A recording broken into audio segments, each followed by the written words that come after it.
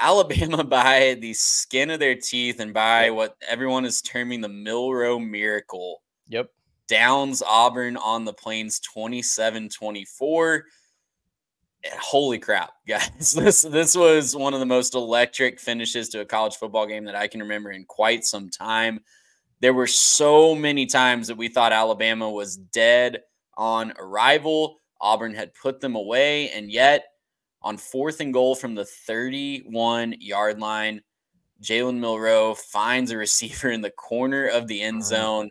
Miraculous catch, and it flips the game completely on its head. And then that doesn't even get into the total chaos that ensued after that, the ensuing kickoff and the pick six at the end of the game. But just a total chaotic ending to this year's Iron Bowl. And it was in Jordan-Hare, so of course it was going to be a chaotic ending, right? Oh, there was never a doubt. There was never a doubt it was going to be chaotic. 4th and 31, as you mentioned. I would just like to say, I don't know who tweeted it first. We were tweeting Milroe Miracle as it happened. So I would like, co-author credit on that. Sure. Yeah, exactly. I think the College Football Hall of Fame in Atlanta should list us on that plaque.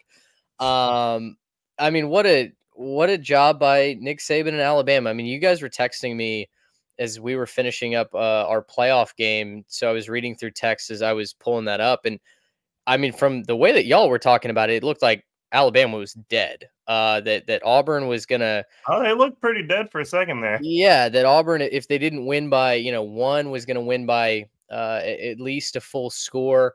I think the muffed punt was the absolute game changer. Gosh, like you got to feel for that Auburn kid just slipping, didn't like muff it traditionally, just slipped. I don't know if it was raining there or not, but Alabama then able to, at least threaten. And Trey, as you texted me, oh gosh, Alabama's melting down, and to get in that 4th and 31 and create another chapter in this historic rivalry, it's just incredible. Saban finds a way to win, and you got to tip your cap. Well, and that melting down was Alabama, driving down inside the 10, of course. The center snaps it over Milroe's head, right past him. He's not ready for the snap. That sets them up backwards. Then on the very next play, Jalen Milroe scrambling, throws the ball after he's already crossed the line of scrimmage. Just looked like, stuff you never see from a Nick Saban coach team when the game is on the line. And yet there they were. 4th and 31, Isaiah Bond comes up huge with the reception in the back of the end zone. And, I joked it's survivalry week, and that's exactly what Alabama did, right? They kept their slim playoff hopes alive. Auburn wanted nothing more than to ruin the season and just send Alabama home. I guess they would still get to go to Atlanta regardless next week. But, make that game pretty much meaningless for the Crimson Tide if Auburn wins this one. And Auburn ran the ball really, really well. 244 yards on the ground, only 93 through the air. They didn't really need that. It felt like Auburn was right there. They had a couple miscues that a 6-6 team is going to have with a more talented team. And that's what held them back from finally getting this one done at the end. So, hats off to Auburn for competing, especially after what they went through last week. And I think Hugh Freeze can draw some positives from this, but the end of this game has to just be absolutely heartbreaking for Auburn and their fan base. Well, and Trey, it's the miscues none more than the fact that they sent out their backup punt returner, and he was the guy who muffed that punt. Oh. He wasn't even supposed to be on the field. I don't know, like if it was just they couldn't find the regular guy, or maybe he didn't have his, shoelace tied or something. I mean, any number of things as to why he wasn't on the field, but that's crazy. Sending your backup punt returner, he's the guy who muffs it. And only because I believe it's only because he called for a fair catch was why they stopped the ball dead there. They might have preferred if Bama just walked that one in so they get the ball back. And I mean, man, that was brutal. And I do want to pull this one too. A quick comment here.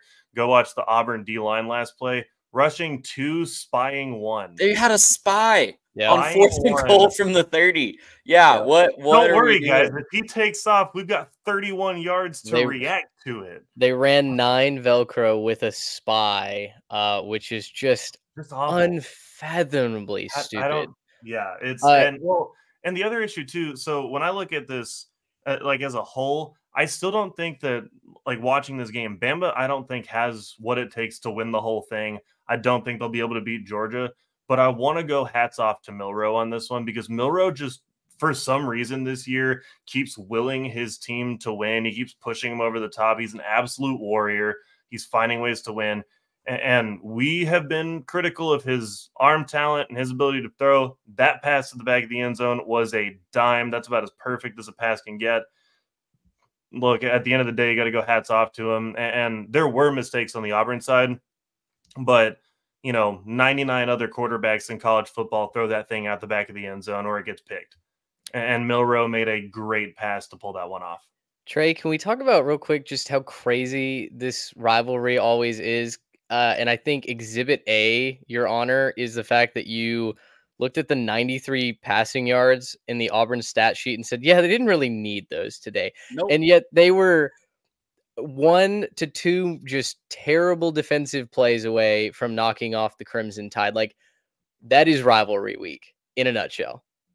Yeah, and it seemed like, anytime Alabama, and this is going back to Garrett's Jalen Milroe comments, like anytime they needed the big third down pickup down the stretch, they were getting it when that comeback was on. And Alabama melted down a couple times as they were entering scoring position too down the stretch. But, the clutch factor and Nick Saban just coming up, it's a well-coached team. He said it in the interview. Hey, we practice that, right? We practice, situations like this all the time. It's a well-coached team that's going to come up big in big situations. And, credit to both of these coaches for giving us just a fantastic game, because like I said earlier, it would have been really easy for Auburn to just fall over after they fall down early, after the debacle against New Mexico State last week. No one would have blamed you for getting up for this one at the beginning, and then after you fall down, just, falling over. But, great game, fantastic example of what rivalry week can bring. And, Alabama now has a lot of questions to answer as they go into Georgia next week. One quick thing before we wrap this up, and it's kind of a going into the offseason note for Auburn. Obviously, I think we all know Auburn's going to get better. I think what they showed this year, they're going to be able to, play the portal pretty well and get some guys in there.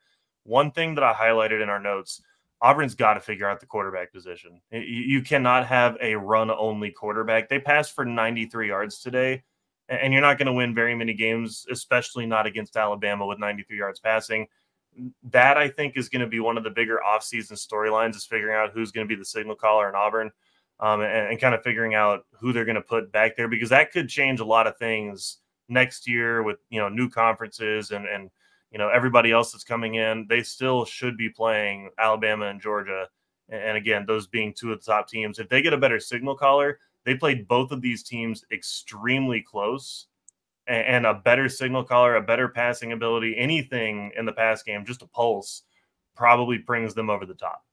Gracious, how about